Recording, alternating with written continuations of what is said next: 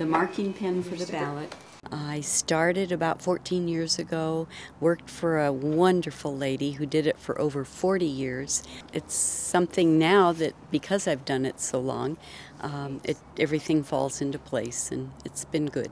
Print, sign, address. This election has been very busy. We've not had much of a lull all day. There she is. It's been lines of people. Our booths, we have 8 booths. We thought maybe we wouldn't need them all. We have used them. It is an honor, and it's good that people want to still come out to a voting location.